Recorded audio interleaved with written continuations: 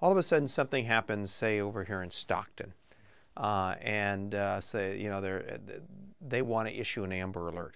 Who actually then does the evaluation to say whether or not it reaches that level? What's the process for actually activating? Well, the way it works is, as soon as there's a notification, the local agency, say in Stockton, would go to the family and they would take a report. If they believe that it meets the criteria of the Assembly Bill 415 that you authored, they will contact the California Hive Patrol. We have a 24/7 operation here in Sacramento where they'll call us.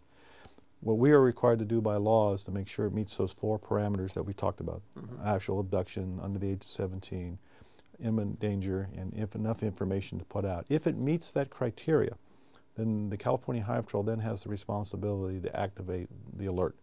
And we can do it regionally, or we can do it half the state, or we can do the full state, depending upon how much time has elapsed since the abduction.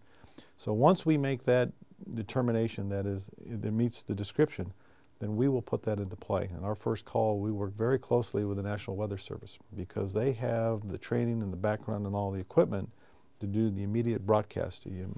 Because those are the alerts that people are used to when all of a sudden they hear their radio go beeping off, you know, about you know, the fact that there's a tornado or hard thunderstorms, long winds coming in, so that people are used to hearing, "Oop, there's an alert out there, I need to listen." Right. That is our first call. That goes out.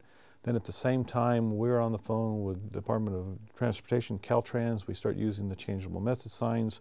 We have the responsibility to make sure that we type the right message because the signs can only carry 3 or 4 lines. And you have to make sure that your message can be read as a car goes by. It goes by. Yes, they have to see it. So the least amount of information, the better, but you have to make sure it's the appropriate information or people won't know who to call. They won't know what to look for. So then we take care of that. And then we start putting information out to some of our other partners, which is the EDIS system, which is your emergency digital information system, which then starts putting out more information to all the local police departments, to your newspapers and other media venues that we have out there. We work very closely with child abduction service groups, you know, that have been involved, where they'll help us send out digital photographs. And so the whole system then is run out of our Emergency Operations Center, but it's worked very collaboratively with a lot of different institutions.